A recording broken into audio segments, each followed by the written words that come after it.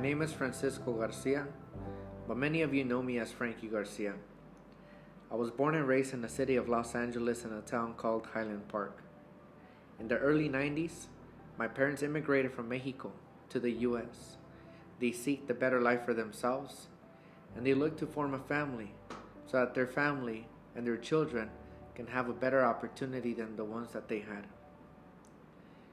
My father grew up working in the fields, and when he moved to the States, he worked in construction. At the same time, my mother always made sure to take care of the house and keep it in order. In the early 2000s, they were able to reach their dream of buying their first house. And with 4 children, me being the oldest, I got to the point where I had to leave my house for the first time. 2012, I left to San Jose State University to seek higher education. Upon entering San Jose State, I got to learn a lot about myself and a lot about different people from different backgrounds. I got to learn new cultures, new traditions, new languages. I got to meet some amazing individuals.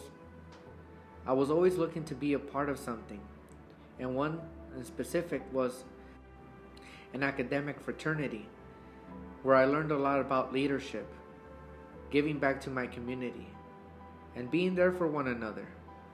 But just like the good times, I had a lot of bad times as well. One of the darkest moments was in 2012 and 2013 when I attempted suicide several times. This was because of some memories that I had before my teenage years that I really never talk about. Those were very difficult times for me to come out from, but I'm glad that I'm still here. I realize that there's more in this life for me to accomplish, and thankfully I didn't take my life away, because in 2019, thus far, it's been one of my biggest years. In 2019, I found out that I was going to be a father. I was living with my in-laws at the time. And in May of 2019, it made sense for me to get married. On August 31st, my daughter Jimena was born. She's now 2 years old. And the reason why I'm motivated and inspired to keep going, to establish a legacy not just for myself, for my family, but for my community. As a physical education teacher, and as a teacher in general, I was always finding ways to giving back. Now, as I reminisce on my childhood memories and think about the way that I was raised, I constantly look for ways to grow and provide back to my community. From the pandemic, I was able to adapt into a new role, a new business opportunity. A business opportunity that has taught me the concepts of financial literacy. Being in a position to be a student once again, to learn about the fundamentals of a topic that is not really talked about in our communities or in our schools. Now, as a licensed professional, I have the ability to grow my business virtually, and at the same time hold meetings with people from different states in the US. I get to leverage Zoom, have my meetings, have the opportunity to still hold a conversation with them, educate them, share with them visuals, so that as I'm presenting, they're also following with me, they're learning and following along. Thankfully, to this business, I have had amazing self-development. I have learned a lot about myself, a lot about the lack of financial literacy in our communities.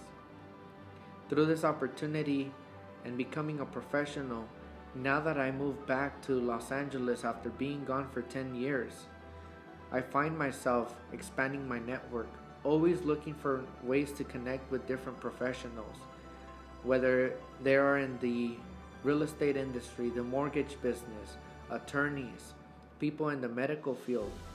I'm constantly looking for ways to grow as an individual and finding ways that they can collaborate with me, because at the end of the day, I want to go back to my community and be able to help those in need. Now, I took the initiative early in 2021 to go back to my high school, Academia Avance. I went back and I had the opportunity to talk to the parents, to the teachers, to the students, and be in a position to share with them everything that I've learned from my undergraduate years to my professional years. Having the opportunity to go back directly to the classrooms, even during a pandemic, and talk to the students about my journey. Share with them my memories of me being a student at this high school from the very first day that Academia Avance started. It's easy for them to relate to. As a Latino, as a first-generation student, as someone who's barely 27 years young, they're able to hear from someone who's married, who's a father, who has been able to graduate from a university, who has been able to pivot and adapt into a new business world, where now my intention and my mission is to constantly motivate and inspire these young individuals to let them know that their dreams are valid and that they're attainable. Be able to teach them certain concepts that are not taught in our institutions. And not only that, be able to take it a step further and offer scholarship opportunities. Most of the students from Academia Avance are students from parents that are immigrants from a different country. And for someone like myself to come back and be able to offer more than what is typically offered in our communities, it says a lot. Now, it's not a one-man show. It takes an army for me to be able to accomplish something like that. But little by little, virtually or in person, I've had the ability to also talk to parents directly in their house and be able to talk to them about how to properly protect themselves, how to leave a legacy, how to establish a trust, how to protect their assets, how to invest their money, how to create a savings account for any emergency purposes, how to get themselves out of debt and be in a position to buy a house if they're a first-time home buyer, or be able to grow from that. Make them realize that it's not late, that if we're able to have this conversation, always leading with education, they're always going to be able to learn and establish something that is going to benefit their children and the legacies to follow. As I continue my journey as a professional, I'm finding ways to collaborate with other individuals, because now at 27 years young, I've been able to accomplish being a home buyer.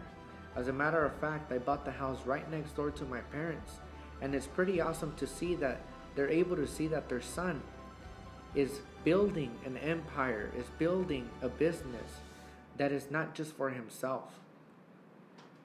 My parents understand that my mission is to establish something that is going to benefit my community.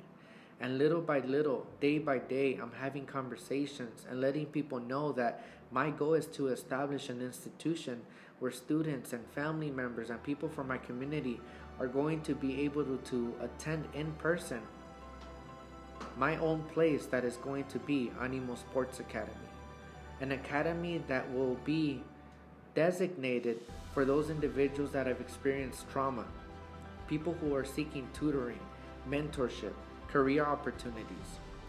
Those are the individuals that we need to have in our community so that we can constantly grow and help our generations.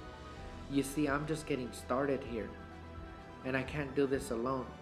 And I encourage you and I invite you to follow my journey as I'm constantly building and making sure that we establish something that will forever last, that even when I'm gone, Animo Wealth Academy, along with everything else that I've established, will continue to live for generations after generations. And all I can say is to stay tuned and for yourself to always have that animo, that hope, that encouragement to keep pushing, because someone's looking after you. And it's your job, it's your duty to set that example and to make sure that we create this a better world for ourselves and for those around us.